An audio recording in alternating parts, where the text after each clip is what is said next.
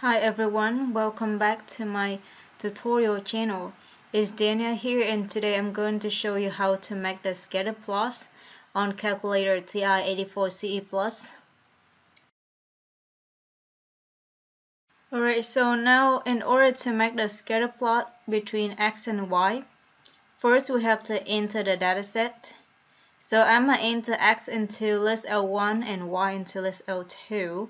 Suppose X consists of these numbers 1, 4, 6, 8, 3, and 4, for example, and Y is like 3, 5, 8, 5, 6, 9, for example. So we are going to make the scatter plots of these two variables. So right here, the same place with y equal, you see in the blue color, we have stat plots, right? In order to get stat plot, we hit second, y equal to get stat plot. So here I'm gonna choose the first plot, so I hit enter. And here we have two options, on and off. Make sure it's on by hitting enter.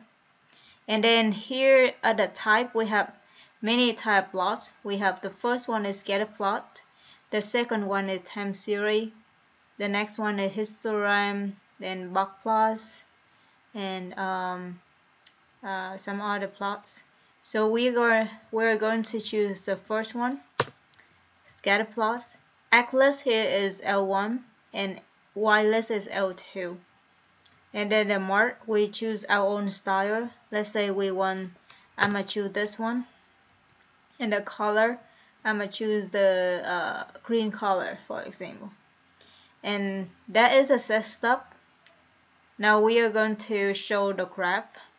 So right here, you see there's a button called zoom, right? So hit on zoom. And in order to make the stat zoom, we hit option number 9, zoom stat. See that? And when we hit 9, it's gonna show the scatter plot. So I choose option number 9. You see that? And we got a scatter plot. So this is the scatter plot of the dataset. So that's it. Thanks so much for watching my video. See you on the next video. Bye bye.